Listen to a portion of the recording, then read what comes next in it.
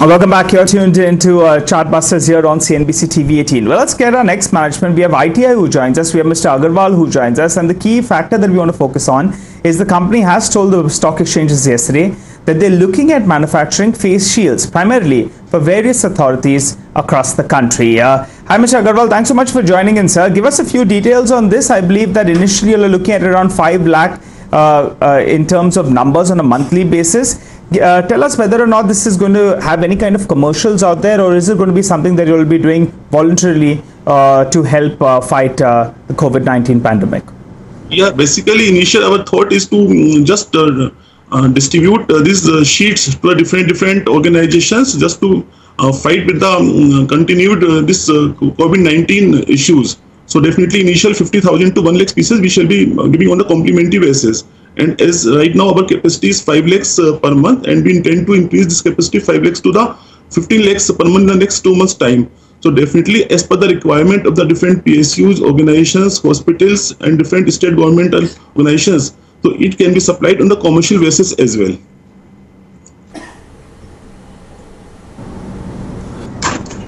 Also tell us, how much money are you deploying towards production of these things? I believe that your factories would be ready. Just a few tweaks here and there. How much money would that be?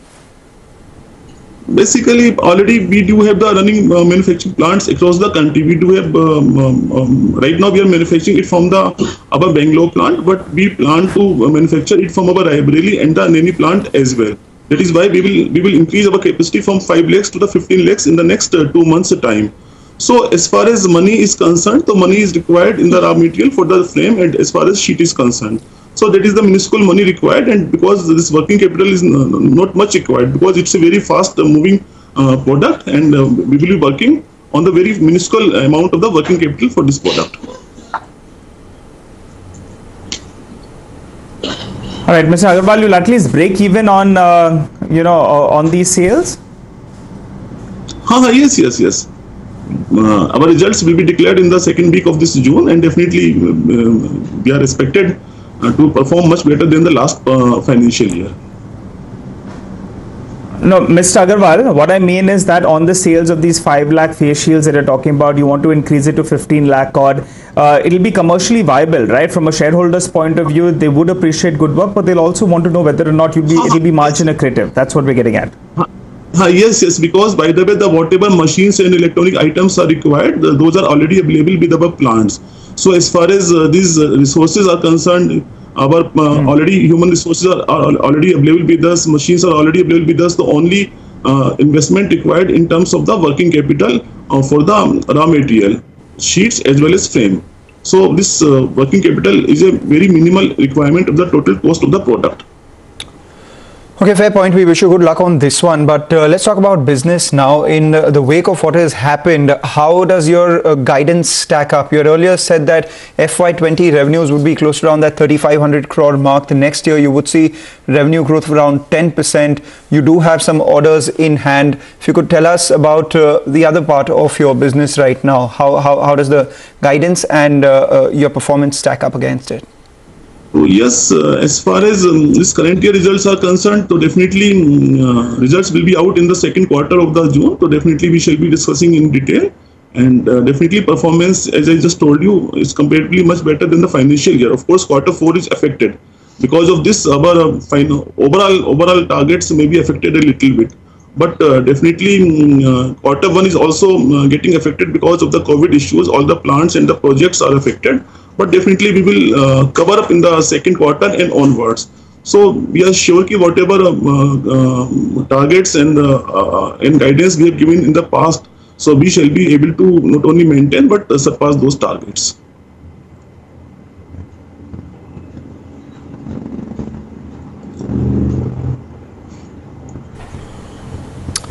All right, and finally, if you could tell us a little about your receivables. The last time you spoke to us, you said you had close to around 3,000 crores in terms of receivables.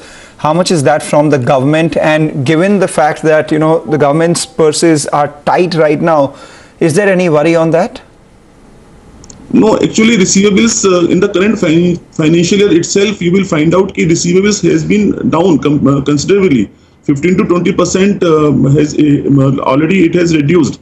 compared to the last financial year. And as far as the government reduced and the other organizations are concerned, so we don't have any worry from the USO funded projects, because we do have the receivables from the USO funded projects from Maharashtra and the BharatNet project in Gujarat. So that is not at all an issue. As far as defense business is concerned, that is also not at all an issue. So some issues were there with the BSNL. So now government has already set up a high-level committee, and efforts are continuously being with them to reduce the amount with the passage of time. And definitely considerable progress has been there on this front also. So at least 20% has been already down compared to the last financial year. What's the amount, quickly, sir, from BSNL itself? BSNL itself, it is around 1100 CR. But of course, the point is that all 1100 CR need not to be taken from the BSNL. Some advance we have taken to only reconciliation of the accounts between the two organizations have to be done, and that has started. So net amount comes to be only 100 to 150 CR. Only 100 to 150 CR from the BSNL itself. Mr. Agarwal, thanks a lot for stopping by and giving us your business update. We wish you good luck, but just keep an eye out on the markets. A big move on the Nifty now, crossing that 9,100 mark, led of course by the Nifty Bank, which is sitting with a gain for almost 450 points. So we'll take a short break, come back and keep an eye out on the market as well as individual stocks.